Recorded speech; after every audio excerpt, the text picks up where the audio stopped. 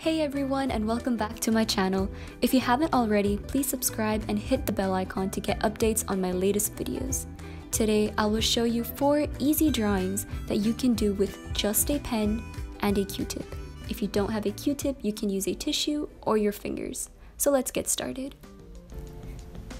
In case if you guys are wondering what pen I'm using, the link is in the description box below. Also, I recommend that you use a gel pen because they work the best while smudging.